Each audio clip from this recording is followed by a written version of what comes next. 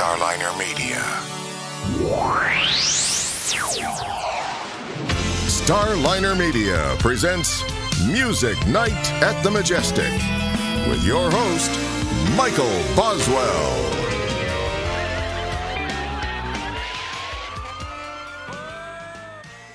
All right, it's time once again for Music Night at the Majestic, and with us tonight, Bluesman Kenny Neal. Kenny, welcome to the show.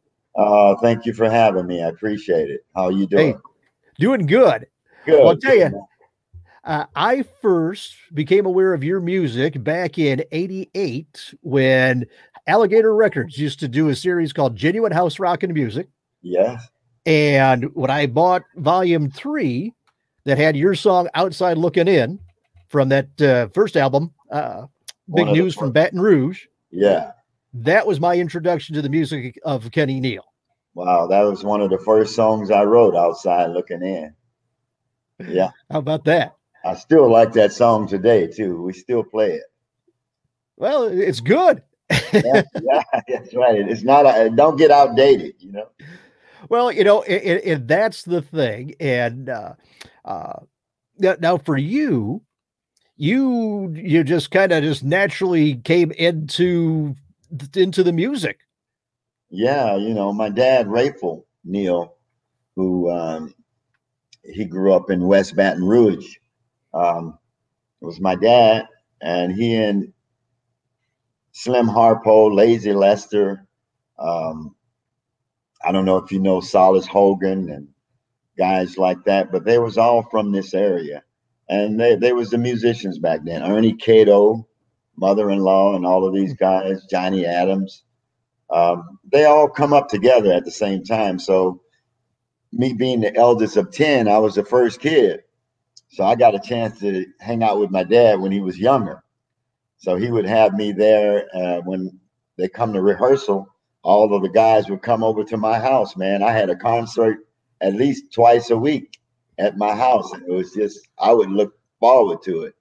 And so I don't even remember when I learned to play because I was always crawling around guitar amps and drums and stuff like that. So I just grew up in it. I was deep in the middle of the ocean of the blues. Well, let me just say this, Kenny, I'm jealous. So I had to swim, you know. I had to swim. I couldn't drown in the blues. So, man, it was a good thing because I knew from a young kid that this is what I really wanted to do. And I'm glad I pursued it. And, you know, my dad and my mom, thank God for my mom, Shirley, because she had 10 kids and all of us was around the house beating on pots and pans and guitars. And I would have been nuts by that time, man, if I had 10 kids around me, you know. So I tipped my hat off to my mom for putting up with the noise. She never would complain, man. Wow. You know, we just grew up in the household of music. And, you know, when my dad was 19, 20 years old,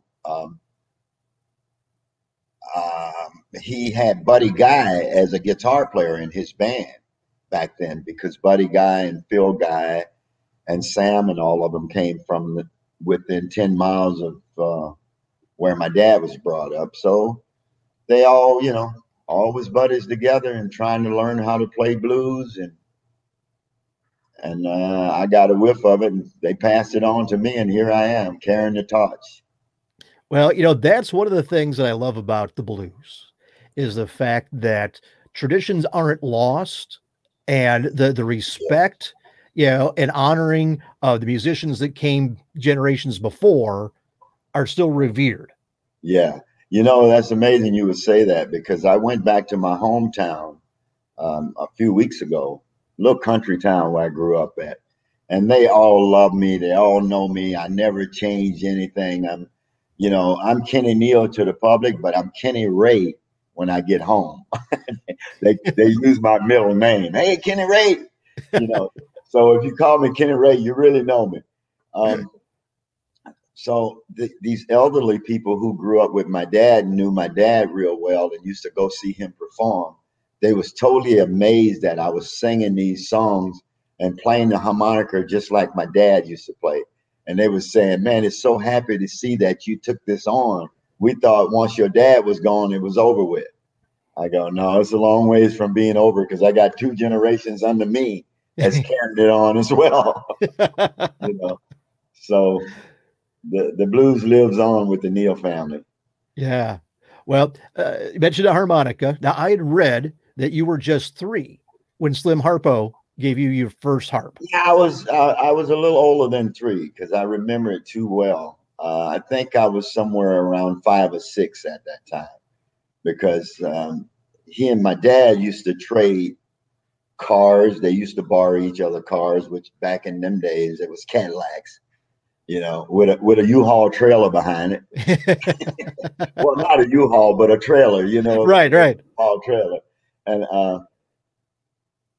one day Slim brought the trailer over to my dad so my dad could use it for his gig for the weekend or something like that.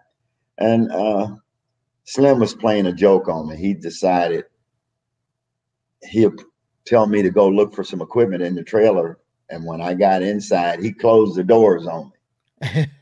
And I hated him from that day on. He tried his best. He tried his best to make up. I was freaking out in the trailer. He went to his car and he got a harmonica. Oh, son, I'm so sorry. I'm so sorry. I apologize. He felt real bad, this guy, And so he handed me a harmonica, and that did it. He gave me that harmonica, and I snatched it out of his hand and ran in the backyard. I still didn't want to see him. I wanted the harmonica. Now, do you still have that harmonica? No, I don't have it anymore. But man, I remember that like it was yesterday. And and then we got to, I got older and got a chance to know him. And then he had a heart attack and passed away at a very young age. And when he passed, he had this record, Scratch My Back, that my dad really liked. And my dad did that song in honor of Slim Harpo for the rest of his life. Every night we would hit the stage, that song was played, And I still do it myself. Sometime when I reminisce, I'll tell my band, hey, let's do Scratch My Back. And, and that's just to give me my dose that I need as well. Yeah. Now you were young when you started, playing with your dad in the band, correct? Oh, very young, man. I was like 11, 12, 13 years old. I was gigging. And I found out that I could make money gigging. So it was like, oh, this is what I want to do. They're going to pay me for this? I'm in. And, and a lot of times I used to come home with more money than the band members because I was a young kid and everybody would bring me to their table and pinch me on the jaw. You did a great job. Here's $2, and I'll leave there with 2 pockets full of money in each pocket, go home and count my money. So I would look forward to the matinees on Sundays and weekends. My dad would take me out when I wasn't in school. But I grew up for a long time. I didn't know what I played because whatever musician my dad needed for that weekend, that's what I had to do. So people would say, what do you play in the band? I say, I don't know. You got to go ask my dad. I don't know what I am. I might be on drums next week. I might be a bass player this week, guitar player week after next. All depend on what he needs. Yeah, that worked out good for you, though. It worked out great for me, man. And, throughout the years, as the years went on, Buddy Guy called me when I turned 19 from Chicago. One night I was in the club playing, and his brother, Sam Guy, who still lives here in Baton Rouge, he put a little note in my top pocket. When I got off stage, it said, call Buddy Guy. Oh, man, call Buddy Guy for what? And so I go to a payphone and call him Collect. Collect call from Kenny Neal. So he answered the phone and asked me, he said, I'm looking for a bass player, and my brother Phil say he just left Baton Rouge and say, you playing pretty good. We need a bass player. I'll talk to your dad. So, man, I'm like, wow. He said, I'm going to be playing at Antone's on Tuesday night. Now, this was a Friday. And keep in mind, I'd never been anywhere. He's saying, if you can talk to your parents and I'll call your dad and get your suitcase packed. I wanted to say, what suitcase, man? I don't have a suitcase. So I went home and broke the news to my parents that night. And my dad talked about it the next day. My mom was crying and my dad was study packing my bags. That sounds about right. Yeah. Oh, I don't want my baby to go. Yeah, well, I think it's a good thing for your baby to get out. So he put me on a bus that Monday, that following Monday, man. And I rode all day to Austin, Texas. And I was, you know, a little nervous about what I was going to do for rehearsal. And I went in that next day and went into rehearsal, and all the songs that they call out, my dad had already prepared me for all of that stuff, all that Little Walter, Muddy Waters. I had it down pat. I knew it like the back of my hand. So, man, they started calling these songs out, and I was like in my head, man, this is a piece of cake. You know, I got this sleeping, you know.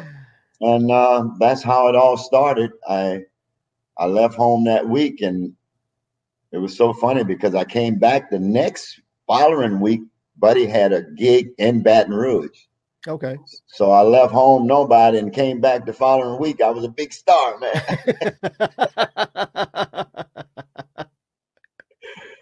With Buddy Guy. So we did the gig, and I had a chance to say my goodbyes again before I went to Chicago. And then I got to Chicago and found out what big country city that was I was moving to. I was kind of nervous about going to Chicago, you know. Man, I got to Chicago on the south side of Chicago. Buddy Guy had a club called Checkerboard Lounge on 43rd and King Drive. And we was the house band when Buddy would be off the road. We would be the house band there. You can come there on a Monday morning at 10:30 in the morning and the band wide open and rolling. People drinking just like it was 11 o'clock at night on a Friday night, you know. So I was amazed that this kind of action was going on a Monday, Blue Monday, you know.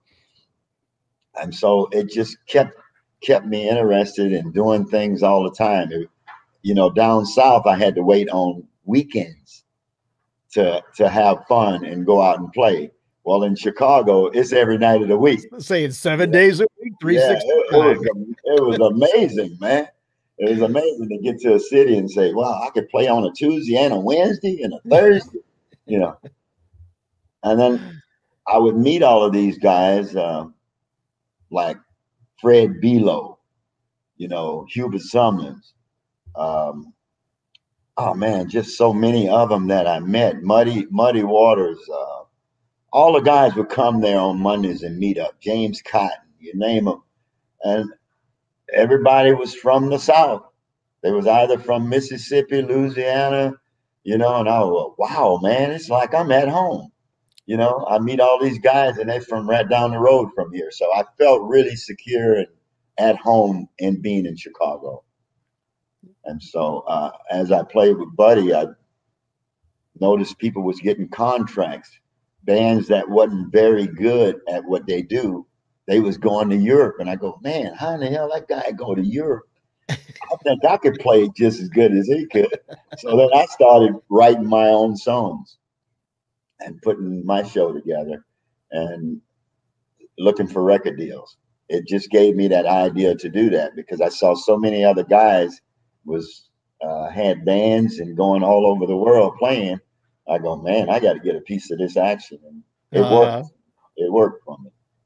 Well, I'll tell you to digress for a moment. You mentioned about, you know, playing the songs of Muddy Waters and whatnot. You had a chance to play with so many legendary folks. Yeah. Tell us about some of those experiences.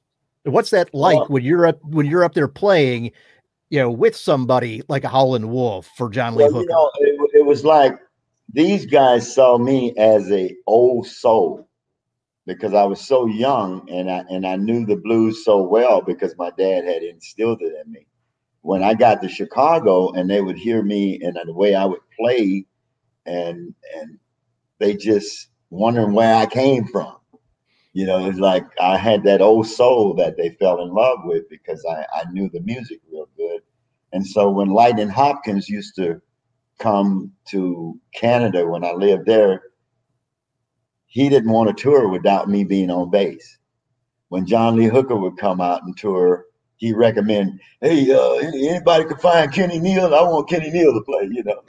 And so That's was, quite the compliment, Sketty. so I was like the young kid that they took under their wing because they knew that I had that special thing about the blues. So all of them become like an uncle or a father figure to me, you know. And I always respect them, of course. They always got respect from me, and I was like another nephew or son to them. And I look around my studio now, and I go back and see pictures with me and Big Mama Thornton, me and Bo Diddley, me and Lightning Hopkins, me and Muddy Waters and my kids together, you know. And it's just like when I walk in there, I still walk around and look at these pictures, even though they're my pictures and I see them every day. It's memories come back when I see it, you know. So it's like my studio and a museum at the same time, you know. Yeah. Me and Bobby Bland and me and B.B. King playing together. I just took all of that stuff that I had around for years and put it up into the first house I ever bought back 37 years ago. And I turned it into a studio and a living quarters for musicians to come here. And they come from all over the country, stay here, get the good food, and go in and record. So that was one of my dreams that I made come true, to have a place where we can all gather and make music and not look at the clock. There you go.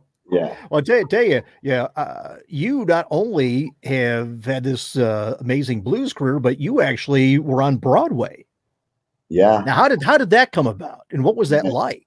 That was the strangest thing in my life, I think, because I was so excited about having a record deal at that time. You know, I worked my butt off to get where I was at that point in my life, which was, I think, maybe the third album on Alligator.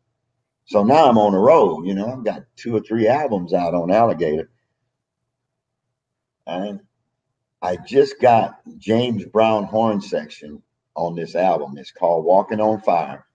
Maceo Parker, Fred Wesley.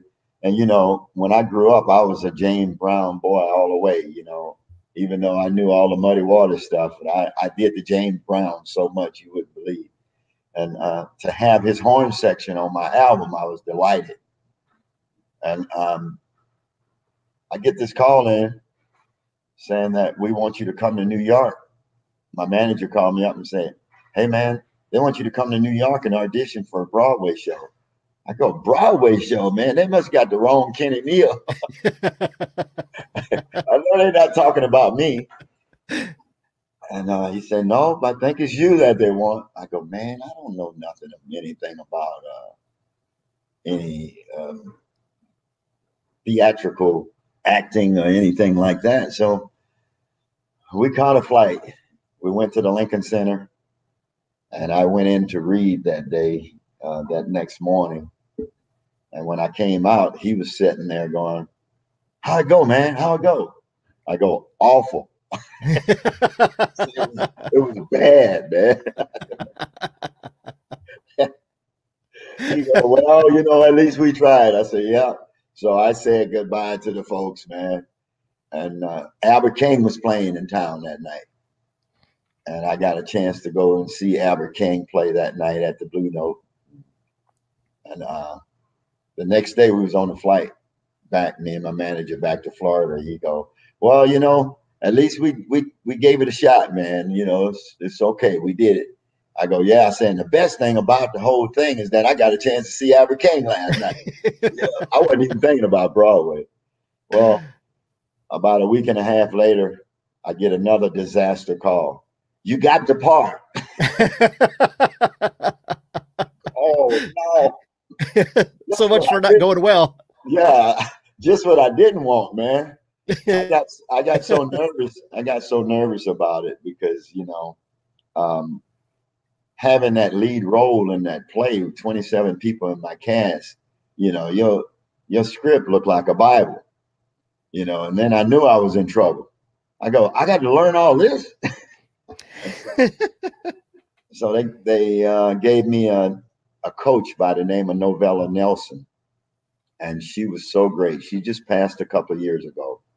But one thing stick with me when she was coaching me in theatrical, she would always tell me to trust the moment, Kenny.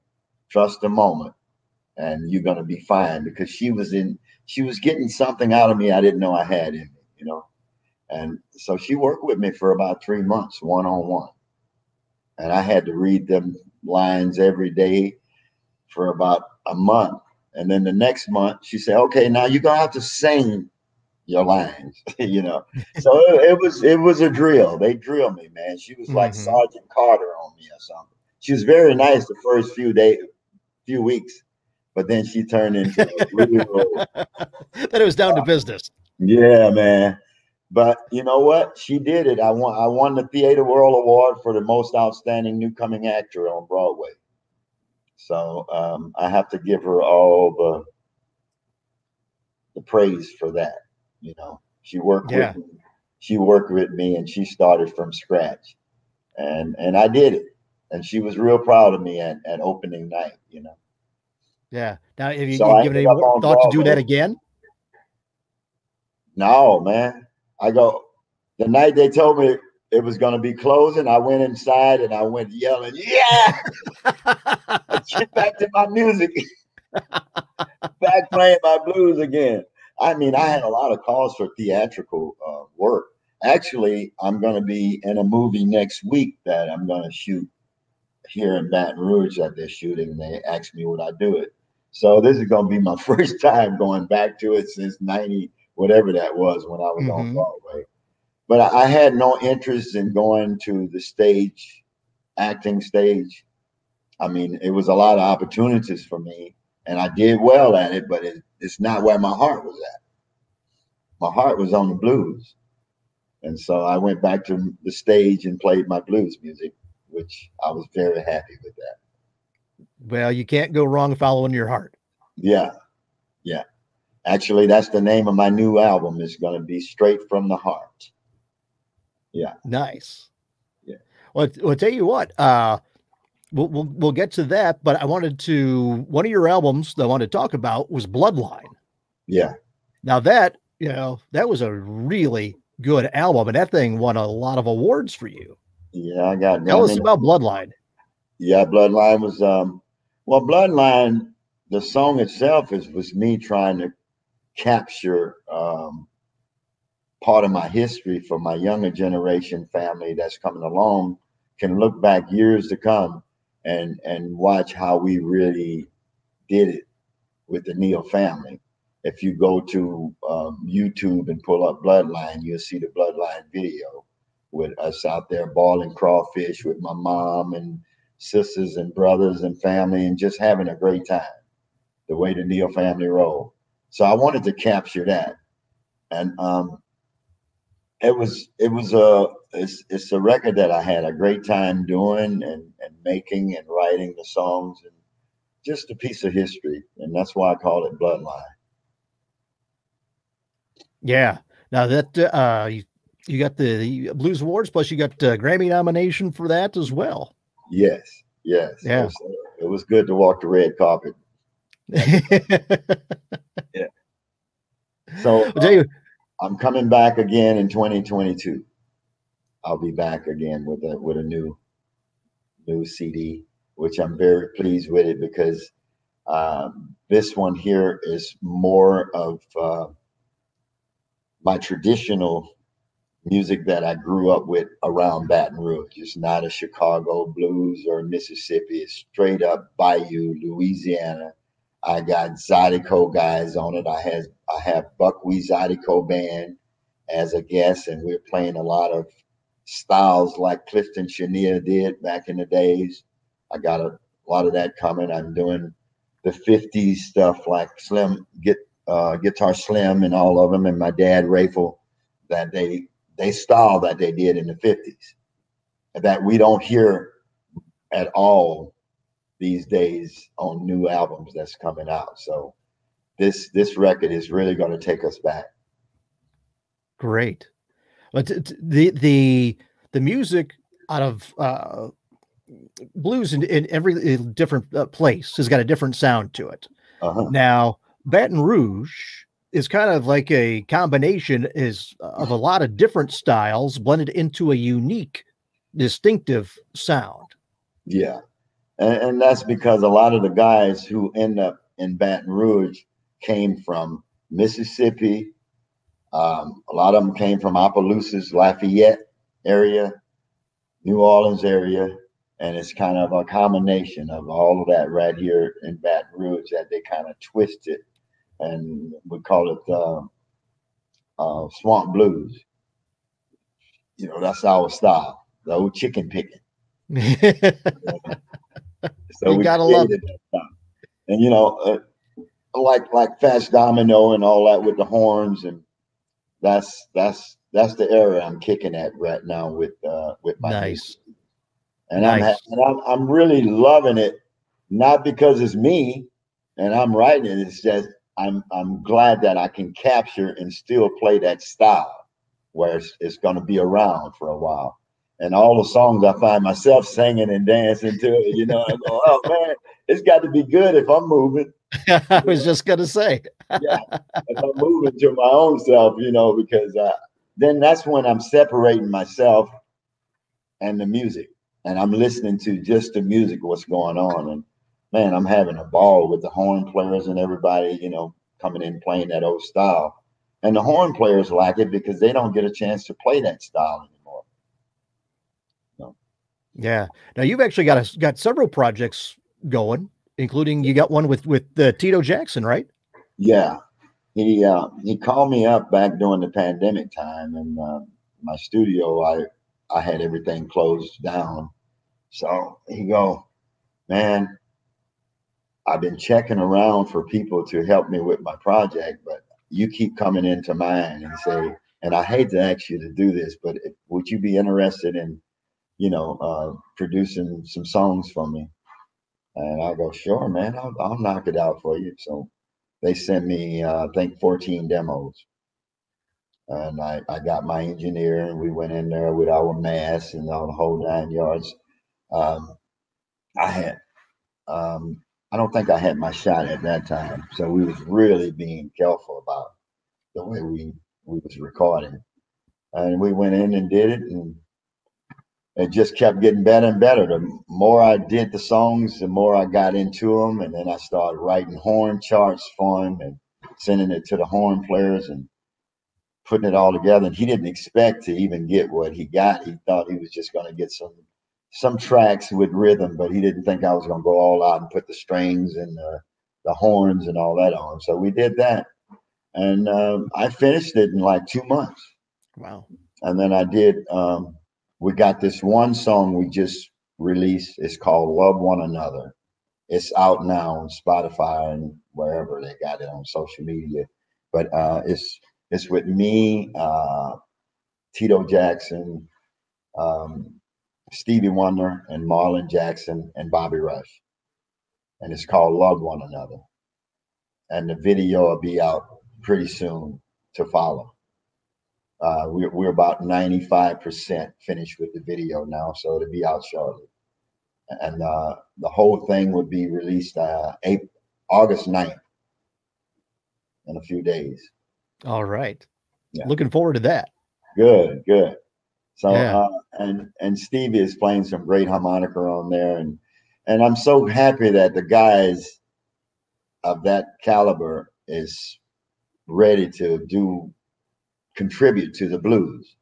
You know, they grew up with that stuff. And now they're saying, hey, man, we're happy you guys are putting a blues album out. And everybody, we got Eddie Levert from the OJs. We have George Benson on that album. Wow. We got who that is? Claudette King. We got Joe Bonamassa as a guest on it. We got Grady Champion on it. Stephen Powell. So we have quite a few guest folks on there, and I think it's going to be a great record. Well, it sounds good. It sounds good. And well, from what you've said, Kenny, I don't know how you could go wrong with that mix. No, yeah. We got a nice crew, man. We got a nice crew there. Yeah. So I'm excited to be a part of this project, and it's going well. And now we're setting up a tour. So I want everybody who's listening to look forward to the tour. It's going to be Kenny Neal, Bobby Rush, and Tito Jackson. And it's being put together as we speak. So well, I hope you come through our area. I'll be back on the road with that tour. Yeah.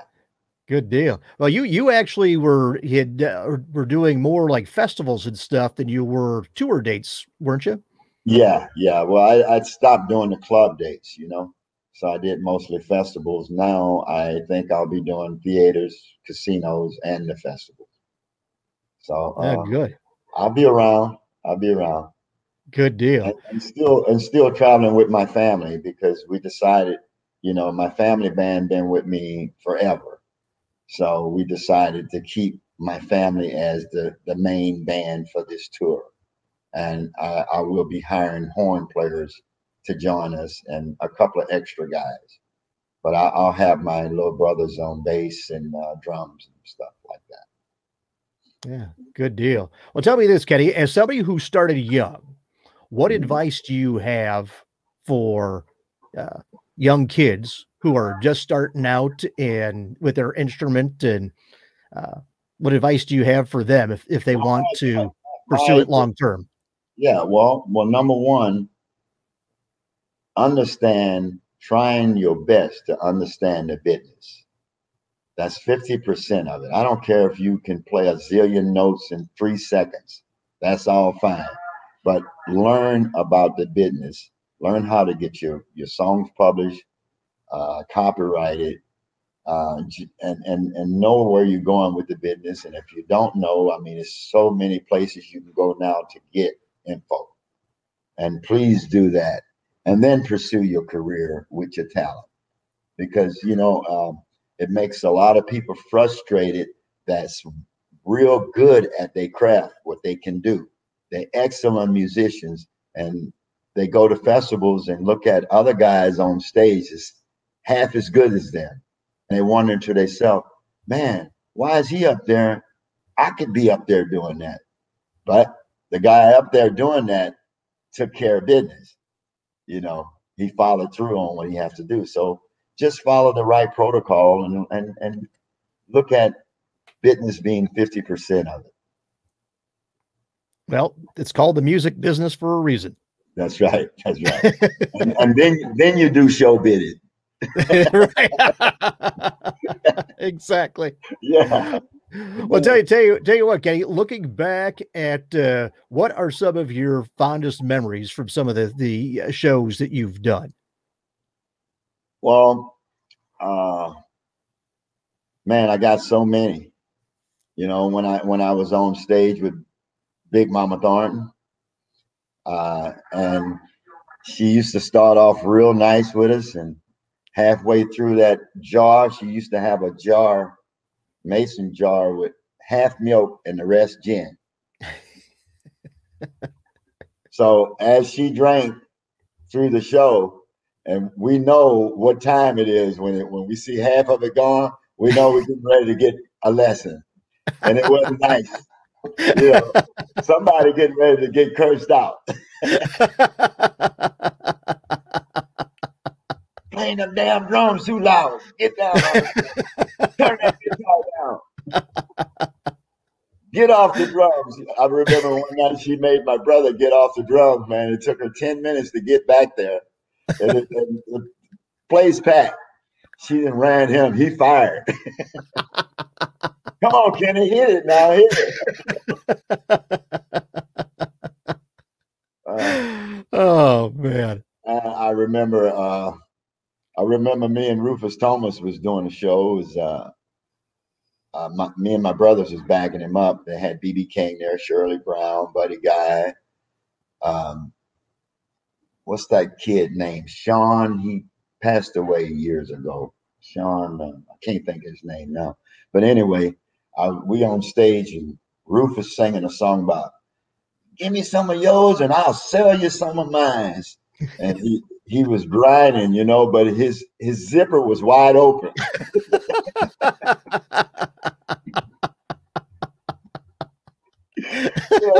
Stuff like that, man. You know, some of the crazy moments, you know. Oh man. I remember I was playing at a place in New York called My Father's Place.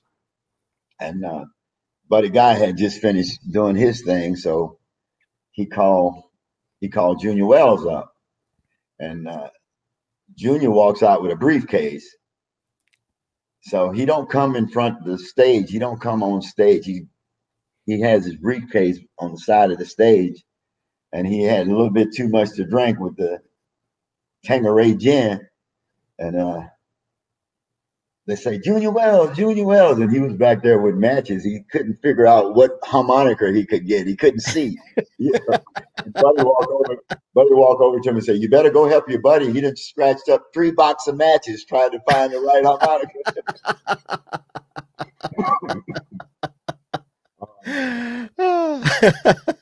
Oh boy, that was funny. You know, so we used to have little fun things. But I had so many, you know, with James Cotton on stage, Bo Diddley,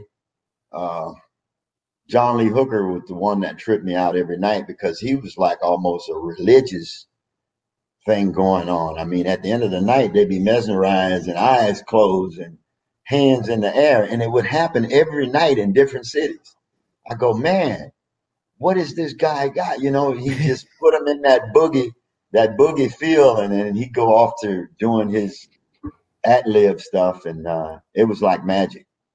Wow. You know, and then you go behind stage, and you got 2 beautiful girls sitting on each lap. You know,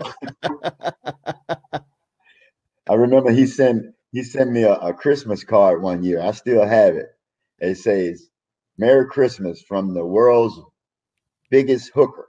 And I opened it up, and it's a picture of him sitting in a chair. Yeah. So I still have that card. Oh, that's great, Kenny. That's great stuff. Yeah. So I have a lot of memories of so many of them, man. With Muddy, I remember being up with Muddy, and it was just so exciting. I couldn't even figure out. I was thinking about telling my dad I played with Muddy Waters so bad I wasn't focusing on stage. I was just saying, boy, I'm going to tell my dad I played with Muddy Waters. I hadn't even played yet. Because Muddy was one of the guys he would always talk about when I was growing up. Him and Lil Walter was my dad's favorites. Mm-hmm. You know. So I was just so excited. And, you know, to be able to do what I did and come back and get my dad, take him with me, and that was the most rewarding thing I could ever have in my life, is that he raised 10 kids up. He put his career on hold because when Buddy Guy left, he was supposed to be with Buddy to go and play with Muddy Waters, and my dad turned it down because I was just born at that time in '57, and so my dad stayed behind and raised his family, which I'm the oldest of 10. And for me to go back and get him after all them years and have him go to Germany and Japan and France, man, I still today is nothing better than that for me. You know. So, absolutely. Yeah. Well, in the video that you mentioned for Bloodline, it shows how important family is to you. Yes, it's very important for family to stick together, man. I say that on my stage every night. Love one another, stick together, you know, and it's important because I see so much stuff going on today, and it's just so sad to see the way, you know, the violence is out there. It's crazy, man. It's crazy. And yep. I hope whatever little good I can do to bring people together, like this new song we have now called Love One Another, I hope that can reach folks as well. Well, that's what music does, Kenny, is it brings everybody together. Yeah, man. And it's important. So, you know, until I can't do it anymore, I'm going to continue to do it until I can. Yeah. I like that philosophy. That's it, man. All right, Kenny. Well, tell me this: is there anything that we didn't touch on that you wanted to?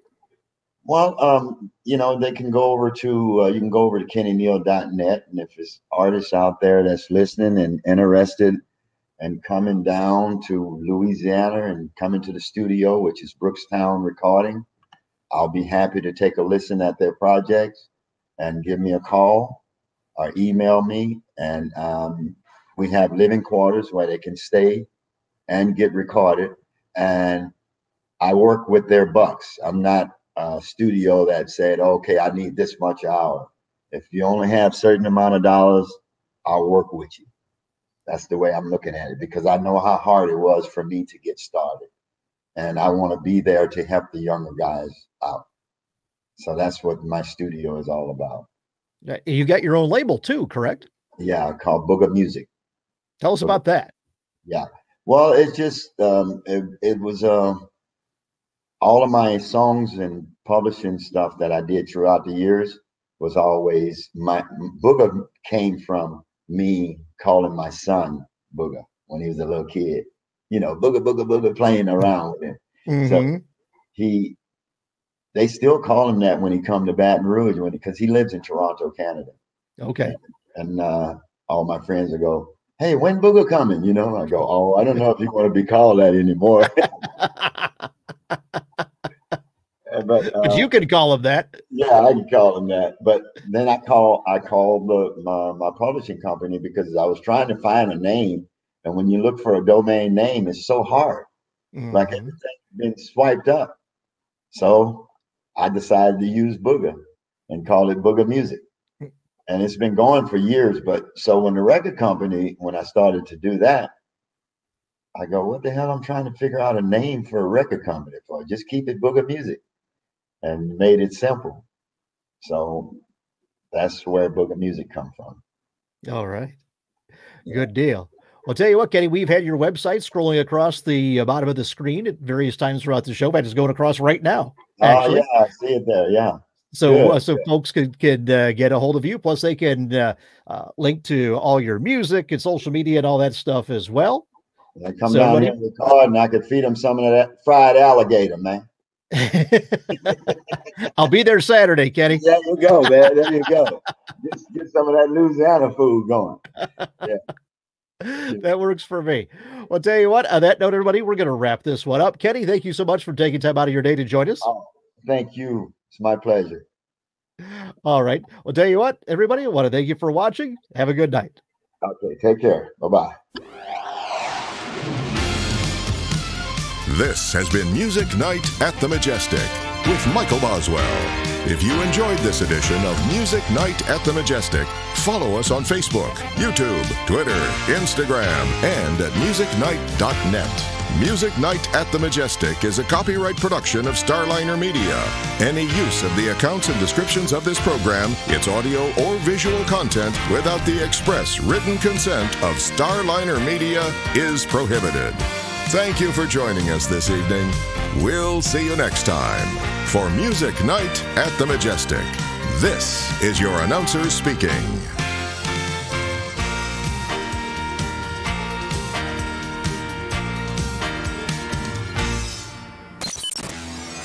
Starliner Media.